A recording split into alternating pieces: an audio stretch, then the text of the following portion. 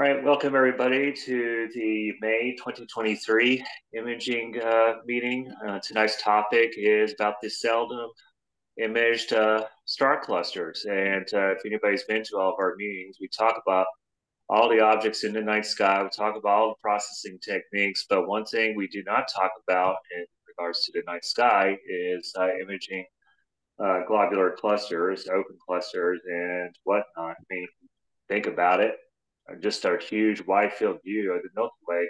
Well, there you go. There's an open cluster right there. So that's the topic for tonight. And what I wanted to do is get all of our members here together and show us what they have as far as old images they have of star clusters, their best image they have of all the star clusters they've taken, and finally, maybe if you're willing to divulge or we can talk it over like what would be a cool thing to do for the Imaging Target Challenge in July, which is a globular cluster. Well, we can have a discussion about that as well. So anyway, well, we'll go ahead and get started with that in mind. So we'll see what you got as far as old images of star clusters. It doesn't matter what, open, closed, which I guess is a fancy way of saying globular. And well, like I said, the Milky Way itself is a large star cluster, and and then show us what's your favorite image that you've taken of a star cluster, and then once again, if you're going to want to talk about what you plan on imaging for the Target Challenge in July, we're all ears. So, who would like to go first? I can go, Chris, if you want. Oh, I always want somebody to go first. All right.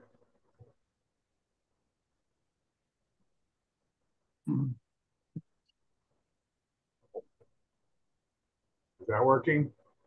Yep, I see it. Globular. All right, good. All right. So I went back to what, 10 years ago almost, to find something relatively decent. Some of the stuff I had was terrible, and I'm not going to show it. So this was M5 in 2014 with my Canon 60D camera on my Stellar View 102 triplet. It's about the time I got it. So this is one of the first things I tried to do with that. And you can see it's noisy and it's kind of, I don't know, it's not great. I didn't really know what I was doing yet at that point at all. And I certainly didn't know how to process, and there was no fix inside at the time or any of that. So I best I could do with Photoshop at that time. And probably Deep Sky Stacker or something. I don't even know. Was that? Oh, so you said Stacker. Okay, I didn't Deep Sky Stacker. I mean, so it's not a single entity. Sky Stacker or something like that, because I didn't have fixed inside back then to do this. Now I don't remember the details on this one. Then let's see. Hang on, I gotta the next one. Okay, this is a same M5 again. In 2017 with my Celestron Edge 8 and a variety of other things. So I had a lot more equipment at this point. And I had Pixel Sight and Photoshop and all that. So this is 36 5-minute exposures of that. And again, it's not great.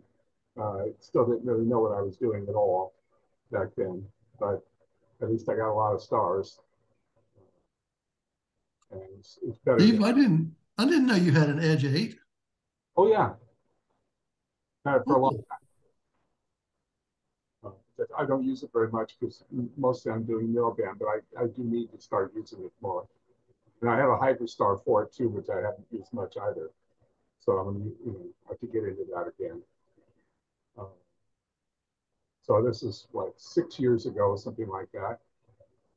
And then this is again 6 years ago. I was trying to do this is with a Stellar View 70 millimeter that I had, and my ATEC 460 EX camera, which is just luminosity at that point.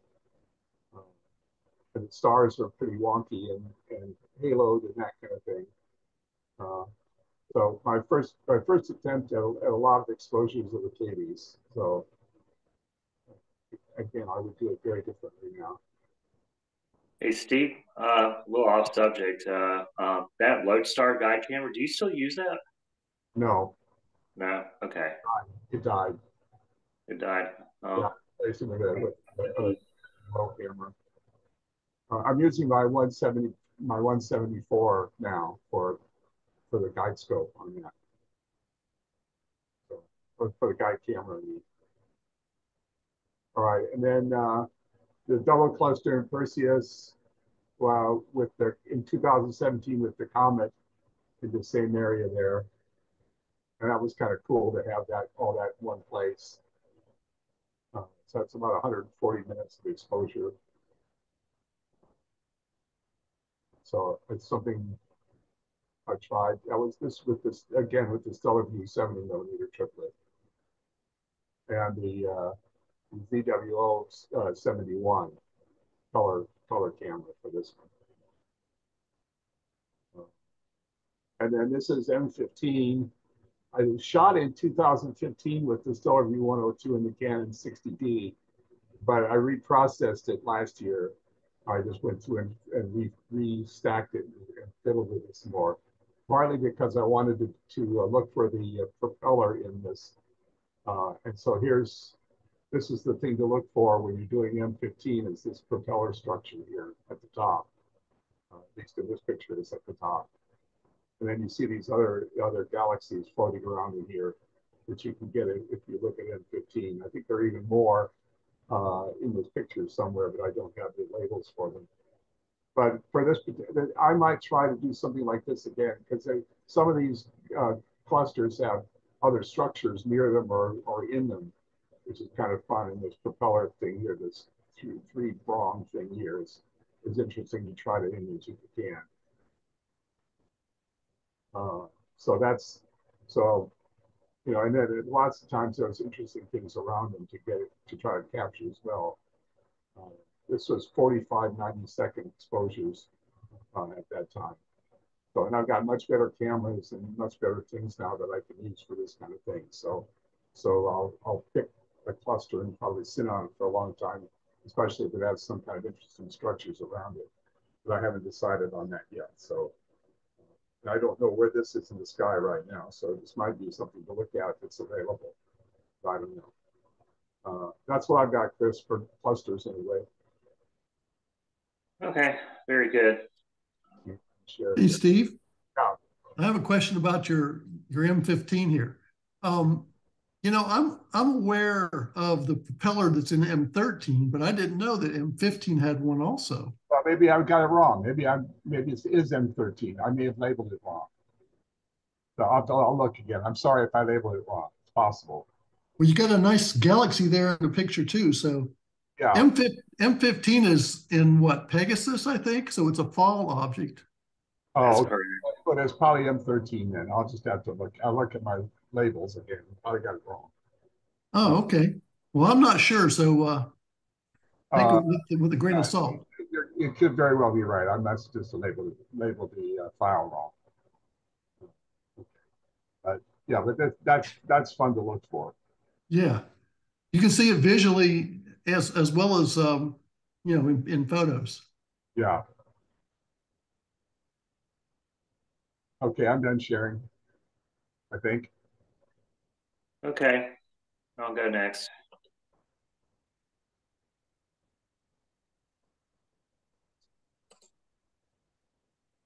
Okay. So everybody see that? Yeah. Okay, very good. I can see it on my phone here. Okay. Anyways, so as you can probably see on the title there, that's M3, which is in constellation. I don't know. I just like the last name of this constellation. It's two words: Serpens Kaput. Is that how you say it, Mark? You know all this terminology or this fancy It's name? Latin, so it sounds good to me. Kaput. Okay. Serpens Kaput. Okay. All right. Anyway, so this was taken with a Schmidt Newtonian. It was called the SN8 by Meade. It was a pretty nice design actually, and it was meant to basically it's a Newtonian with a Schmidt corrector plate over it. People have seen some older pictures of this before, and I've described the same optical arrangement of a Schmidt Newtonian. Now, yeah, it's not centered, and the reason why that is because, well, I just got my DSLR, had no guiding, was just purely trying to the go-tos on the crappy uh, equatorial mount I had at the time weren't that great, so I had to like search them out visually first, which was kind of tough through the window of a DSLR. So, but the DSLR that I used, this was a Canon 350D, and this is actually the only, or excuse me, this is actually only one exposure to it. But as far as like it being a Newtonian, well, the just zoom in here. What do you call it? The coma is not that bad. I mean, here you get into the corners here, and it starts to become obvious for obvious reasons. But that was the thing the design was known for. It was meant to keep coma down. That's inherent in all Newtonian type telescopes. And this was an f4, which is a very popular, an 8-inch f4, and which is a very popular, focal ratio for imaging Newtonians. And I have seen images at 800 millimeters, which is 4 times 200 millimeter aperture at 800 millimeters, where the coma was a lot worse. So that Schmidt plate corrector plate they put on the front of that, it helped it quite a bit. So, but I ended up selling that. I don't have it anymore. Still have the 350D that I took with it. But anyway, that's M3 and Serpent's kaput. Yeah, that's the best part of it. Serpent's kaput. So, hey, anyway, Chris, do what? You said you had a 350D. Is that an XTI? No, even lower than that, man. Is it XT? It's a 8 megapixel XT. That's right. Oh man, I used to have one of those. It died. Yeah, that was it's still working actually. I used it while I was in Arizona just to try it out and see how dark Tucson sky was. Right in the middle of Tucson, and it's pretty dark there. I mean, you can't even. You have to watch where you're going. You're like walking up to your house because of the strict lighting ordinances they have there. You can have as far as outdoor lighting, you can only have sconces on your house, and the sconces have to point down. And so it's pretty strict, and you're only allowed just a few sconces on your house. Anyway, but that's a subject for another time. But anyway, so here's M11. I want to say this is also called the Wild Duck Cluster. The veterans out there, did I get that right? Yes. Okay, thank you. And um, I want to say it's either in Sagittarius or Scorpius. I cannot remember which I one. believe it's Scutum. Scutum. Okay, so neither of those. Very good. Got it wrong. Okay, so Scutum. Anyway, it's pretty close to the Milky Way, the thickest part of the Milky Way that you can see here at our latitude in North Carolina. But obviously, it's an open cluster, and you see how thick the star field is. And this is also using that Schmidt Newtonian 800 millimeters. So it just gives you an idea of your sense of where these objects are in the Milky Way galaxy. So, like if I go back here at M3, you hardly see. You don't see anywhere near as many background stars as you do with this guy right here. So, anyways, okay. So next one that was also with the 350D as well. So Schmidt Newtonian, 800 millimeters, 350D DSLR, and then of course here's Steve. I do believe this what you're showing us was M13. So here's M13. This was one of the last images I took with the Schmidt Newtonian before I got rid of it. And there's that galaxy down there that Steve was pointing out. And then let's see, I think this is the one that he was also pointing out. Yeah, right there, that guy right there. I don't know. I guess that's the yeah, Steve. I had never heard of the propeller until you mentioned it, so I don't know. You can see it in your picture. Yeah, it is M13. I mislabeled. Yeah, yeah, Uh, the propeller That, too. is it right here? Oh, it's no, not. you had the hand on it just a second ago. Go down and to your left just a bit. Oh, down and to the Down left. to the left. Down a little bit more. Down a little bit. You're right. Oh, that That's it. thing. Okay, I see it. Yeah, 120-degree little thing. Yeah. All right. Very good. Okay. Yeah. Anyway, that was Schmidt Newtonian. That was one of the last images I took with it, but still with the 350D Canon. All right. Next, that was my first stacked image with a on a star cluster using my first star cluster stacked image. There you go. Here, that's the way you should say it. Yeah. So it turned out okay. And this one, I tried to do an HDR with it, like short exposures, because if you do a bright exposure to get all these nice little stars out on the perimeter of it, um, what is it? Well, you'll get them to show up, but you may not get you may end up blowing out the core. So it's similar to the way that you would image the M42, the Orion Nebula, where you want to pick up all that faint dust around the core of it, but you don't want to blow out the core, so you do short exposures of the core and put them together in whatever imaging program you wish. So anyway, so there we go. Let's see who's next. Okay, so M38. This is a single exposure. I believe that is another open cluster right there. This is located in, I think, Auriga is where this guy is. And, yeah, if you do like a wide field view image of like the the Flame Nebula and the tadpoles and everything, if you do a really wide field image, you can pick this up off to the side a little bit. But anyway, again, Schmidt Newtonian, 800 millimeters, and the 350D camera. M44, that is my stunning Beehive Nebula. M44, as Naveen had mentioned. We'll see what you got. Take this for your target challenge and show those visual observers what they're missing. Okay, but anyway, 800 millimeters, yeah, I think is pushing it for this thing because this is 800 millimeters. Once again, this is with the 8 megapixel camera, the Canon 350D, and a single exposure still. And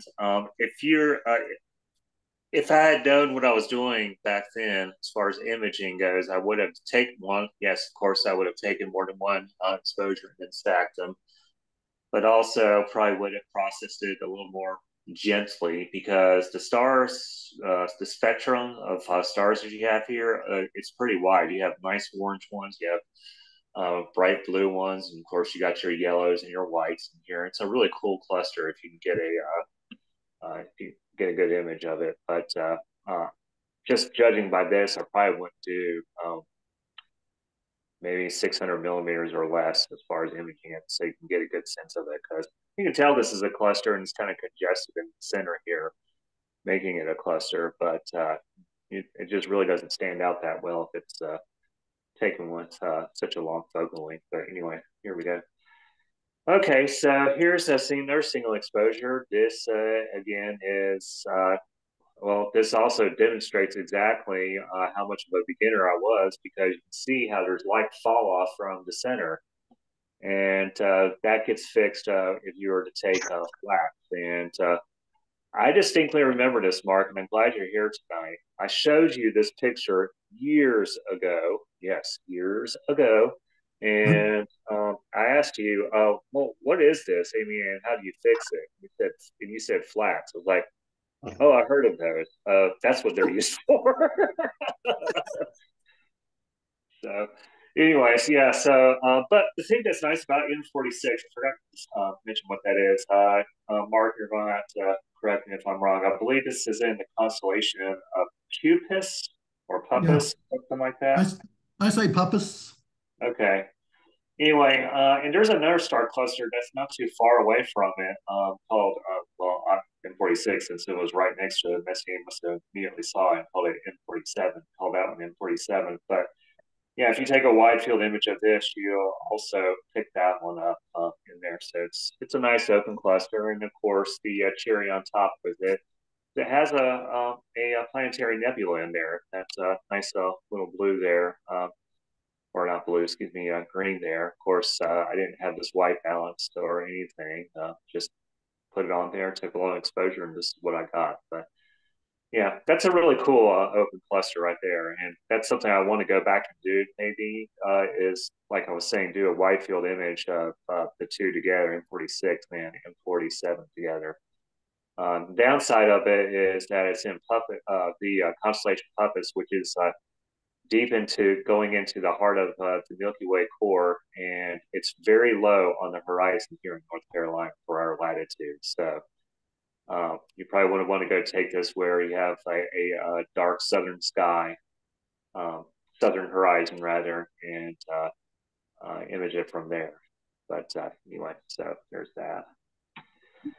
Then we got this guy, another globular cluster in 92, and the Hercules cluster, which is that guy right there in 13, called a Hercules cluster because it's in constellation Hercules. Well, this guy right here is also in the constellation Hercules. I believe it's the next brightest star cluster in the constellation. And as you can see, this was also taken at 800 millimeters with, again, 350D, and it's a single exposure.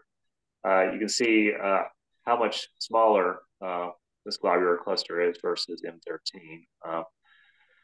I would say if I can get my bearings right, I believe this is north of M13 in the night sky on the celestial sphere. So it's not within the keystone, which is where the keystone asterism of the Hercules constellation, where M13 resides. No, it's north of that. So M92, cute little globular. And finally, so we were supposed to, we're not we're, I mean, so it was up to you, but showing my best star cluster image. Well, Lazy Star Cluster, hey, there's so much to see there. It's such a bright open cluster in the night sky. I believe it's the brightest open cluster in the night sky, and well, it has all this nice dust and nebulosity, reflection nebulae coursing through it. So, however, I look at this and going along with Steve's image that he took of the double cluster. Well, I have this image of Pleiades, which I think is a really cool open cluster, or just star cluster in general image. But I have this guy too, right here, and this is Comet Garrett. And if I remember correctly, this was taken back in 2011, I think. I may have done this with the 350D. I may have still had the 350D, and that's what I did this with. And this was not taken with the Schmidt Newtonian. This was taken with my new Stellar View 90 millimeter 630 millimeter focal length, 90 millimeter aperture Stellar View refractor. And what's nice about this image as well, this was its first light. So there you go. Nice debut for that refractor. Anyway, that was Comet Garrett. Garrett also went by a globular cluster, another globular cluster called M71. But for the purposes of this, the subject matter here, what's nice is that you got two star clusters here, just like Steve had double cluster. But you had this guy right here. I don't know if you call this a asterism or what, but I've heard it called the coat hanger cluster. So you can see, this is where you would hang your coat, and here's the hanger where you would hang it on your whatever hanger, dowel rod on your door or whatever. And but it also has a nice little open cluster way in the background. Now, you look at the overall star field here, you can see that it's pretty darn thick. So, yes, this is deep within the what I like to call the Milky Way River. And this is sort of in the middle of the Summer Triangle. The Summer Triangle is composed of the star Vega in the constellation Mira, the star Deneb in the constellation Cygnus, and then finally the star Altair in the constellation Aquila. I think I got that right, Aquila. But anyway, yeah. So those are the three stars: Aquila, Vega, and Deneb. And this area of the night sky is sort of in the middle of that. So anyways, that's all I have. However, I didn't put it here. There was another comment that it's funny as Steve took, and I just remembered it just now. I guess I should have put it in here. Steve Christensen, he took the image of what was the comment that she had that image of the double cluster, Steve? Can't hear you, Steve. Let's see. Let me go back to. I have to go back to my images here. But anyway, yeah, while he finds that. It's Comet C 2017 T2 Pan-STARRS. Yes, that one. Okay. So anyway, but there was another comment that went through there, and I just remembered this just now. That went through the close to the double clusters, and Mark, you probably remember this. It was called Comet Hartley. Yeah. Yeah, I think it was October 2008 or 2009. It's the one that came through. Okay. Well, no, actually, 2010. It's probably 2010. Oh yeah, I got it. Hartley. I photographed it on October of 2010, right next to the double cluster. Yeah. So okay, so that makes sense. And that one I did take with the Schmidt Newtonian. I'm not gonna throw it up here. I don't know. Maybe Mark, you can dig yours up. But anyway, okay. Well, that's all my stuff. Who would like to go next? I can. Let's see it. Okay.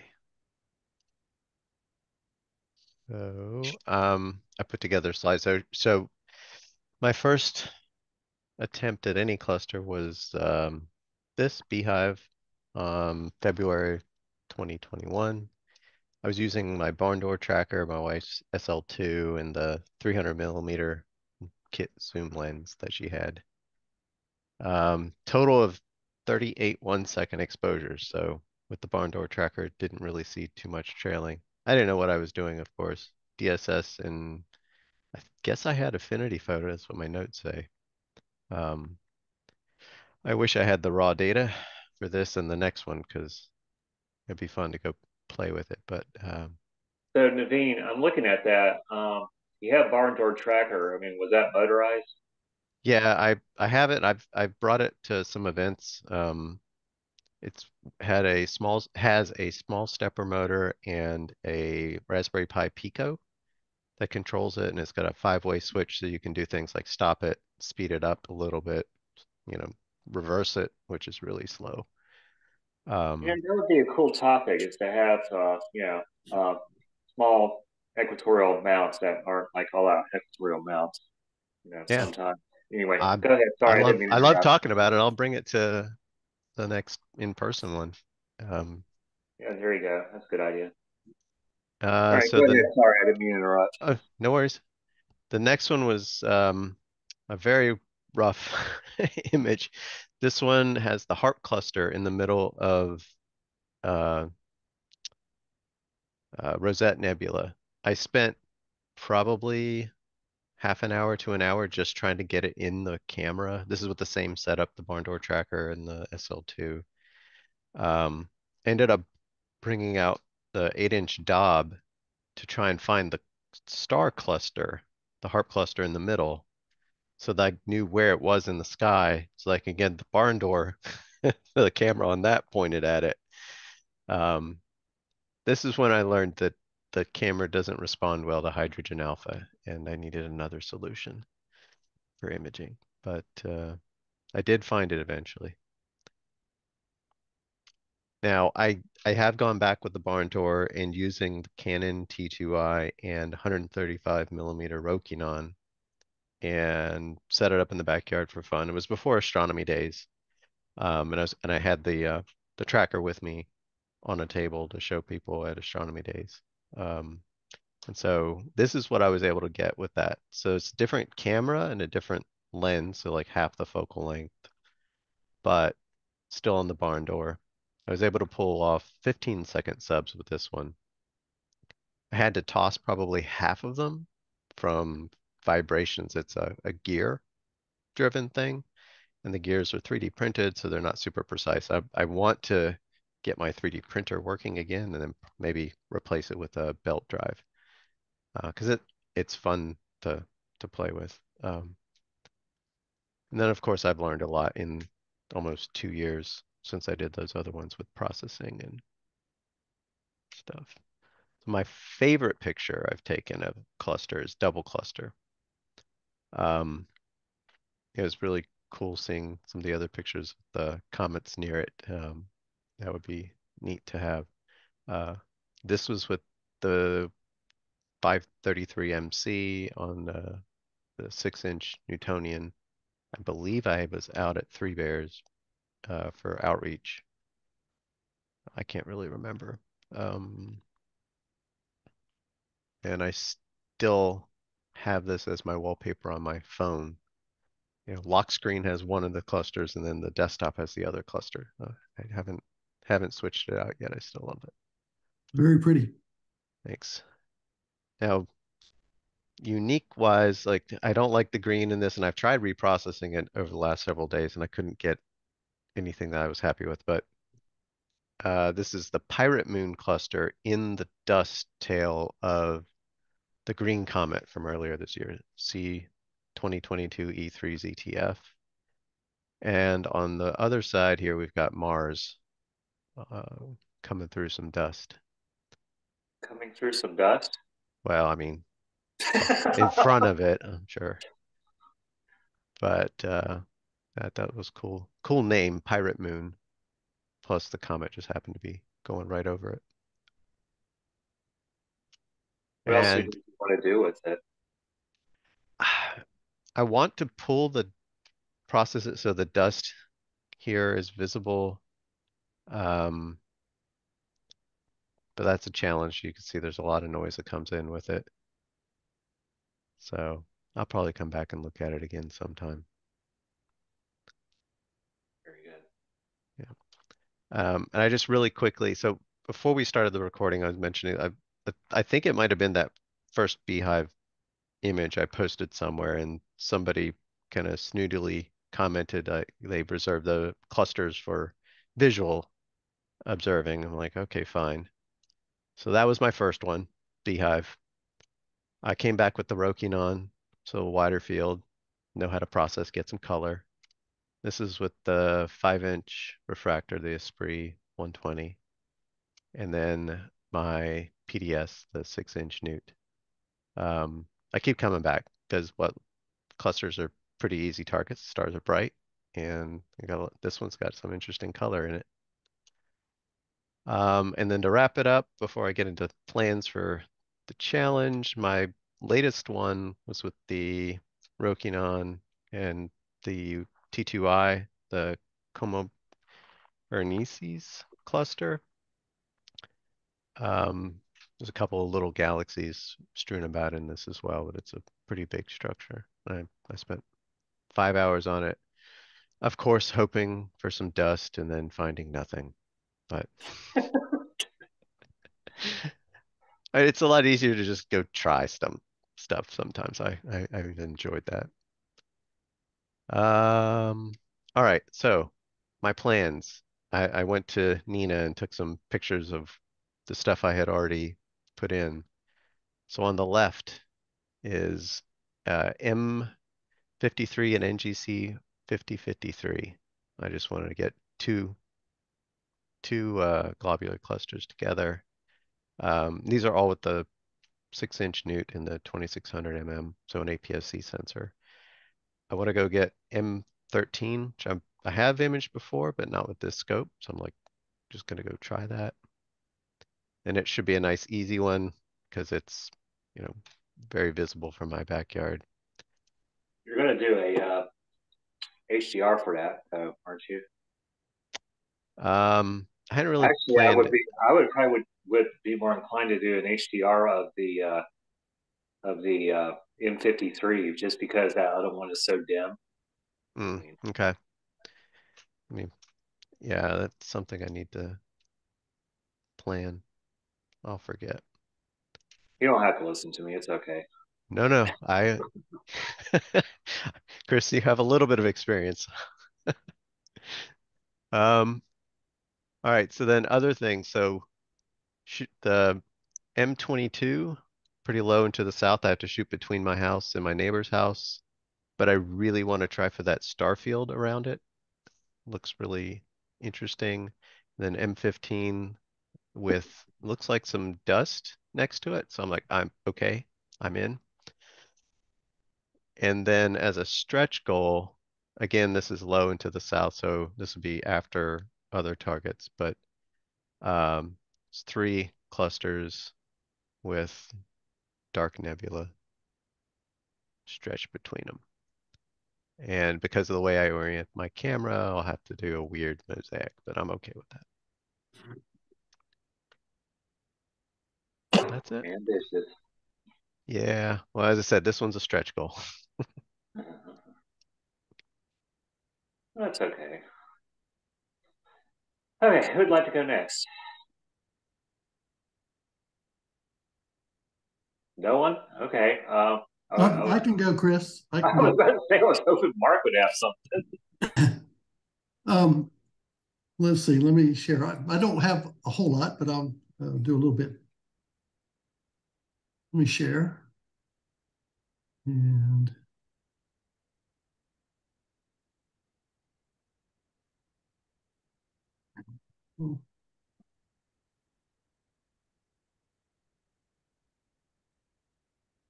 can you guys see a picture of a cluster?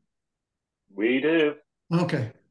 So, Chris, when you put this thing out there, I started to panic because when I start to look for my first picture of anything, it's going to be taken with a film camera. And I always shot. I always shot on. I always shot on 35 millimeter slides. I'm sorry, I couldn't hear what you said a minute ago. Oh, I was just saying, oh my God, this is great. Yeah, I always wanted to see film images all the time. So, I got like a ton of stuff that's, it was taken and I didn't take good notes and can't identify what it is and all that kind of stuff. But this is one that I could. I took this picture on April 1st, 1994. And I actually had notes about it. This is M46 in Puppis and M47 to its right. And you'll see a plane going through the middle. But this was taken with my Genesis. I've had that Genesis telescope for 34, 35 years. And this is one of the first few shots I had taken through it. And back then, I had it riding piggyback on top of my C11, which was a fork-mounted Schmidt-Cass. And this is a 22-minute single exposure. And so that's why we see a plane go through. We didn't do stacking back then. At least I didn't. You might have been able to stack film. Maybe Johnny did that. But at any rate, focusing, this thing was incredibly difficult through the viewfinder of a single lens reflex camera. And this was taken on ASA 400 slide film. But you used to have this little thing you'd slide over the viewfinder. It was a magnifier. Then you'd try to focus up the best you could with that magnifier. So I just want to stress that today we got it so good, it's incredible. Well, I look at this picture and I'm looking at the title of it there, 1-46_47_ADE. So did you stick this in a Pixel site and process it a bit? I did. And the reason is that all my slides over the years, this has been 30 years, the color balance has shifted on them. And so they're almost all of them are all red looking. And so one of these days I'm going to take them all to and digitize them and correct the color. But this is one of the few that I had digitized a number of years ago. So yeah, I use the ABE and PixInsight to take out some of the color shift that was in it.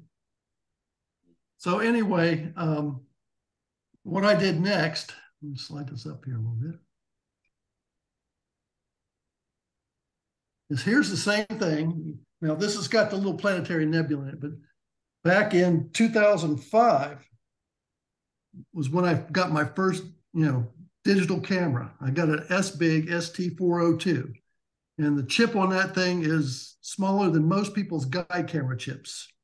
But I used this thing for many years and had a lot of fun with it. It had an internal color filter wheel that I didn't use much. I like taking black and white, and so that's what I did. But anyway, so this is what I had done 10 years later, which was a definite improvement, but still focusing was hard. And back when I took this picture, this was still with my Genesis, same thing. So this is just a tiny crop of that picture you saw a second ago. And but this is the full frame of that camera. And back then that camera I got one of the original ones, and it had a software or firmware error in it where it didn't read out the frame properly. And if you look close at the very top, you can see that the stars are shifted. Some of the stars are shifted, left, right of each other. But so that was my first digital picture. So I had my first film picture and my first digital picture. Now these are of clusters. I had taken pictures of comets before and the moon and stuff. And then finally, this was taken last year. So this is the same area, same telescope, but this is with my ST402. And so I just did a little bit better composition and put together 4 star clusters onto, wait a minute, that's 5 star clusters onto one frame. And, you can do so much more with, with the digital camera nowadays. And then this is a crop of that same area. So you can see that M46 a little better, a lot better, really. And so, there's the little planetary nebula in M46. And then, can you guys see this little teeny planetary right there? Oh, wow. Pointing to it? Yeah. Yeah, a little bitty red planetary. I didn't even know it was there when I took the picture. But so that's kind of my evolution of star clusters, at least ones that I could show you from start to finish. So, Mark, can you go back to that one where you had the stuff circled? Yep. So that one that's above M46, so what's that called? I have it labeled as Milat 118, but it's really Minkowski 118. Oh, okay. All right. All right. And, well, Milat, it seems like I've seen that here and there in astronomical images. I mean, who is Milat? Gee, that's a good question. I don't know. Because isn't Milat the name of that star cluster that's like right in the center of, or that structure or whatever, in the center of the Heart Nebula? Is it? It's like another designation by whoever Milat is. I mean, Yeah. It usually goes by just MEL. So okay. if you MEL, it's a shorthand for Milat. Yeah. Okay. Well. But again, this is mislabeled. This is Minkowski 118. I made an error when I put this together. I forgive you, Mark. Okay. Let me stop the share. Okay. Okay. Anybody else? I've got a couple, Chris. All right. Let's see, John.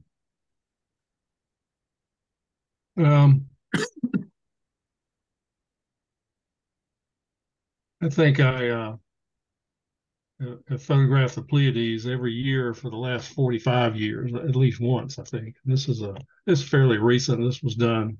Can you see that one on screen now? Yeah. Good. This was done about a year ago with an Orion monochrome CCD camera with a filter wheel, and it's the equivalent of the ASI 1600 camera, and only Orion marketed it, and I was testing it, and this is with my William Optics Star 71 refractor, and it's a couple of hours of data through LRGB. And I don't have any really early stuff. I don't have I do have a file of red images, like Mark said, but I got a lot of black and white hybrid TechPan images. And if you want to know, and this is something I'm sure it'll do you a lot of good going forward, if you want to know why the pictures are red, the blue layer of the photographic emulsion, or the cyan or blue layer, is the least stable of the others, and it fades quicker. So when you have less cyan and blue in the image gets red. That's why all the pictures that you've had hanging on your wall since the 60s, they faded, but they've turned kind of pink or red. That's why, because the cyan and blue faded out. I'm sure you all can use that info to do wonderful That things. makes sense. I mean, Yeah. it's like when you go to adjust color on most of our processing programs, that's like if you subtract red, you're turning those tones cyan. That's right. Cyan is the complement of red. Yeah. Mm-hmm.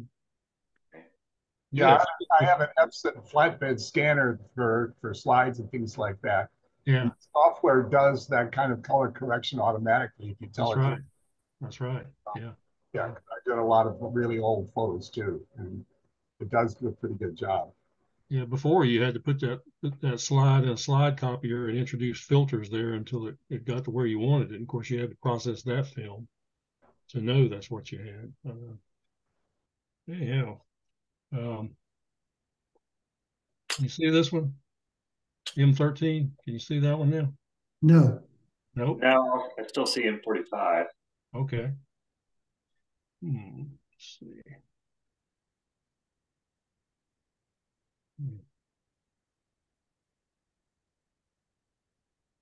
Okay. See M13 now? Oh, yes. Okay. Okay. This is one I didn't really have a lot of time on, but it's about 160-second exposures with my Meade 14-inch at f6.7. And I never shot globulars that much, but since I got the 14-inch about 4 years ago, I've been shooting a few of them, and because they're starting to have the image scale that you would need to where they would, look cool. And I did this one about 2 weeks ago in the moonlight, one night before full moon. Yeah, the propeller's in the 6 o'clock position, and you're in. Yeah.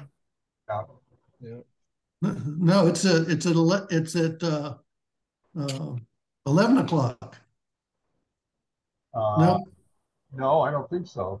Because I Ronnie, think take your cursor and move left and down just a minute. Okay, there, now down and over to the right now. Over to right and up a little bit. it starts at the very bottom as far as I can see. But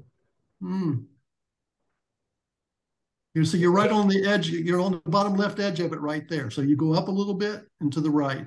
And you can see the propeller real easy. It's a 3-bladed propeller with the top one pointed at 11 o'clock. The left blade's pointed at 7 and the right blade's at about 3 o'clock. Mark, I think it's at the 6 o'clock position with the propeller pointing down, because that's the top. Oh, that's something else, Steve. That's not the propeller. Oh, really? Yeah. Wasn't the propeller a Scotty Houston find? I can't remember. Didn't Scotty mention it in his Deep Sky Wonders column decades ago? I don't remember. I just know that Jim Presley loves the propeller, and we all kind of went out and try to look for it and understand it and all that. Yeah. But yeah, you're right on the edge of the propeller right there with your pointer, Johnny. Okay. Okay. I can see it really clearly on my screen. All right. Yeah. Okay, I see it too. All right. But I had anyhow, to, I had to pull up my picture. the globulars are cool with the 14 inch.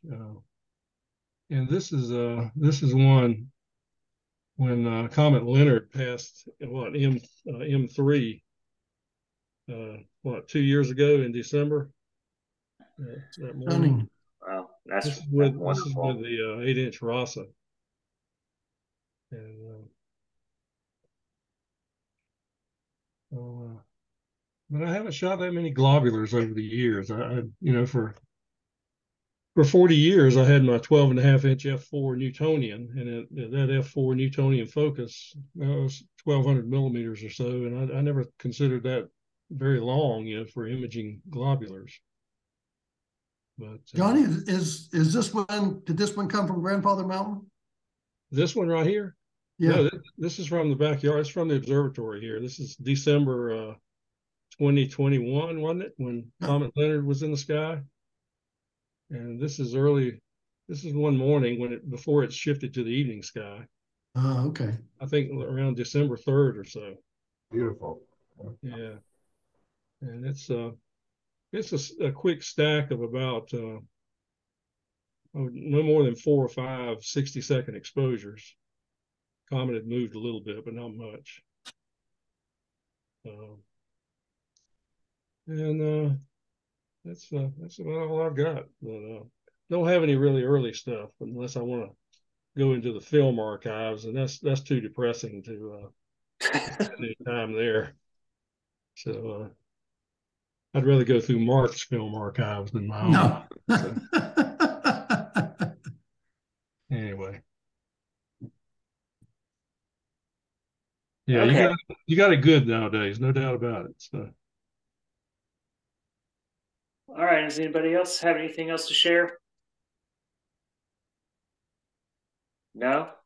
Okay. Well, I mean, just leave you with this message that, based on everything, all these pictures that people have seen, the nice thing about star clusters, whether it be open clusters or the target challenge that we're going to do for a globular cluster, is that some of them are just so bright that you don't have to worry about having a very dark sky. That's one of the things that's nice about open clusters. So anyway, I'd just like to give that as some words of encouragement for everybody out there, and just say that, hey, if you want to do something for a target challenge, and you're just going to simply image a globular cluster, and that's it, that's fine. You can do it just about anywhere. So I doubt you can do it like Moore Square in downtown Raleigh, but yeah, you get the point. So, anyways, okay. So yeah, first half's over. I guess we'll go ahead and move on to the second half of the meeting, and this is where we will talk about uh, uh, whatever images that our members have taken since the last time we met that have nothing to do with the topic. So, who would like to go? I'll go ahead again, Chris. All right, let's see what you got. All right. First of all, I found another image of my image of the beehive cluster. Oh, that's nice. This is with a 102 and the ATIC 460EX. About 2 hours of exposure. But what's interesting about this is that in the beehive there seems to be a lot of nebulosity or gas or whatever. But the really interesting thing is all these little galaxies, galaxy, galaxy, galaxy, galaxy. There's a zillion little galaxies. Here's one here. So if you image the beehive, there's one there. There's a whole bunch of galaxies in this beehive. So imaging this would be a very fun way to go after galaxies as well. So that might be a fun thing to try to do. This is just luminosity here on a monochrome camera, so it might be interesting to do this with just to see how many galaxies you can bring out, and including this dust or gas or whatever it is in the image here. So that's a fun thing to do. Now, as far as new things go, I've been playing with this that I just got 2 weeks ago. It's little dwarf 2 portable system uh, that I'm going to carry with me when I drive across country, just to see what I can do with it. And here it's just you can. It's normally an alt ads thing, but you can make an equatorial if you just tilt it the right way. And this is just a thing to look through to kind of align it on the pole star roughly, and then you can do the final alignment in the software on the iPhone.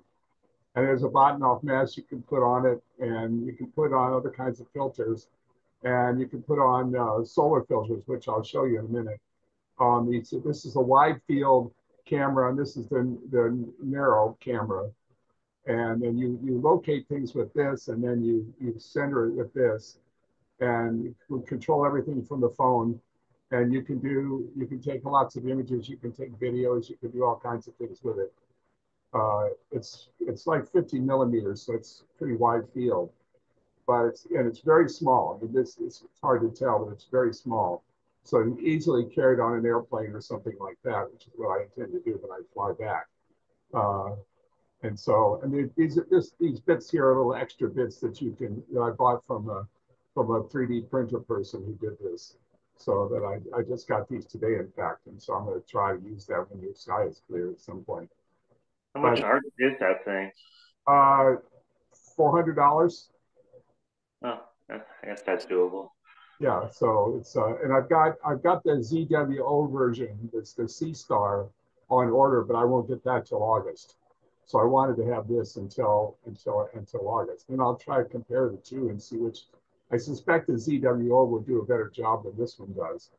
But the Lazy Geek guy on YouTube has done a lot of videos on this and showing what he can do with it. And some people have got some pretty nice looking things with it. Sorry, video bay. But it's just a toy to play with, but it's kind of fun. It's way cheaper than some of the $2,000 systems similar to it, but of course it isn't quite as good as those.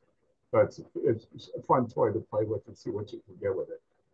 And then this was the first image I took of it. You put two ND 1 million filters on each lens, and then aim it toward the sun, and you can take sunspot pictures similar to what you get if you just stuck a filter on a regular camera, a white filter on a regular camera. So I did this last week when there were some sunspots in the center, and very, very simple to do. You get the file, you get the file on your phone, you can send the file off to your computer for processing, whatever. And so that's what I did with this. It takes 5 minutes to set it up. It does tracking, it does it does all kinds of interesting things to play with, and so it's a lot of fun. So that's what I've been playing with in the last couple of weeks since I got it. So when it takes the images, are they like raw images or? Yes. Okay. Yeah, you can save them in TIFF or in FITS format. You can save them to stack. It will do an auto stacking in the camera itself, in the software, and you can watch it do that. But you can also save those files to take out and stack in your own software if you want. So it has a SD card in it that you can take out and get the files that way if you want, or you can just send them to your phone and then from the phone to the computer, whichever way you want to do. So it's a lot of fun to play with. But the skies have been so bad, I haven't been able to do anything but solar. I've tried to do lunar, but I didn't get into that. So anyway, that's what I'm working on right now. Very cool. Fantastic. That's all I've got. Okay, very good. Anybody else? Yeah, I got something left over for last meeting. Okay, cool. Yeah, the last meeting was scheduled coincident with this year's Southern Star Astronomical Convention up in the mountains, and so I was unable to attend. So I wanted to share my challenge pictures from last time, which were solar system. And Chris, I was curious. I went out and looked. I didn't see last last month's meeting out there yet? Is Anna catching up with that stuff, or is it? I assume so. She supposedly sent me, not supposedly, I'm sure she did. I just can't find it. Sent me a link to the video, and I just need to put it into my record or my movie making template, if you want to call it that, and have it render it. So, I can ask her about that. And, okay. Anyway, let me share my screen again. So this is the challenge for the last one was solar system objects, and you guys specifically challenged me for some animations. I think you and Chris, you and Steve. Yeah. So I searched and searched and couldn't find anything for the longest time. And finally, right before the time was up on the time period, we had this little near Earth asteroid called 2023 DZ2. I don't know if anybody else got to see this guy, but this is a still picture, a combined still picture of it. And this is one of the faintest ones I've ever done. It was like 14.2 magnitude, something like that, when I shot it from my front yard, again with my 4-inch refractor. But this guy is one of the fastest movers I think I've seen. He went from there to there in about 30 minutes or so. And wow. And this is a an ASI 1600 mm that I like to use. And here's the animation as requested. So this is the same data as the previous picture, except this is in the animation. And how long is each one? Sorry. Each frame is 60 seconds. And you can see how much he's moved in 60 seconds because of the streak of the asteroid. Was this with your Genesis too? I'm sorry, say again? This was with your Genesis, right? Yeah. Okay. Out in the front yard of my light polluted skies. And then here is my other thing. This is one series. Oh, wow. And this was, wow, that's incredible. the idea was to photograph this guy as it passed over top of the Spiral Galaxy M100 there on the right. But the weather sucked. So I took I went out a couple days early and just photographed it that one night. I was doing something else that night. So I had the monochrome camera. Well, I might have been doing another thing. I had the monochrome camera on the telescope. So I just went ahead and did this one too. But this time I shot 90-second exposures, and then I stacked the group of them to produce the overall background picture, and then erased out series, and then took the first and the last image and pasted them back in Photoshop, and then made the animation from that. So this is incredibly rich star field in southern Coma Berenices, very close to Virgo. And then my other picture has not got anything to do with the challenge. This is just one I took a while back. This is IC 410, the Tadpole Nebula. And I shot this one in narrowband and broadband. So the narrowband part of this picture was shot at 2 hours, and then the broadband for the stars was I don't know, 10, 15 minutes. But it's hard to see with all the stars in it, but here are the tadpoles right here. And then I just took out the stars and showed it again in this little inset box. But that's the Tadpole Nebula, IC 410. Okay, that's it for me. All right, very good. Okay, anybody else? I have one picture. one. I'm so disappointed.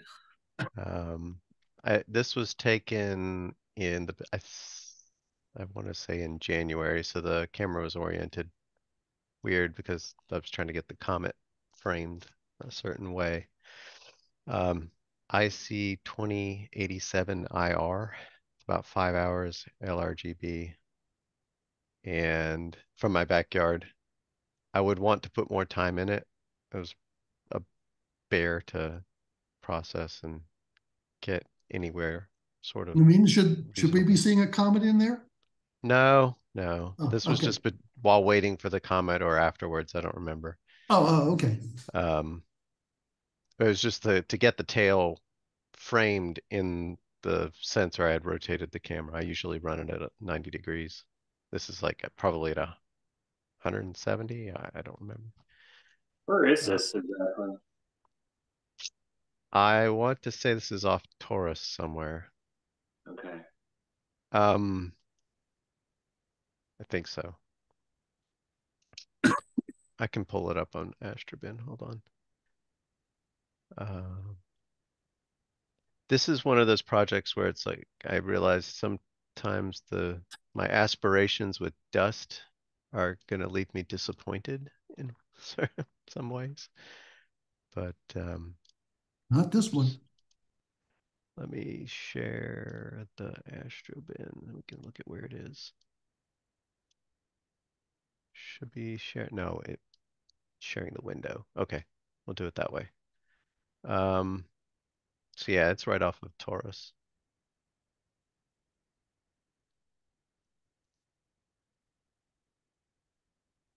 A little close to the Pleiades. Yeah, Pleiades would be right over Okay. here. So I got I believe the image I had with the comet and pirate moon cluster, the dust in the bottom right of that was this structure.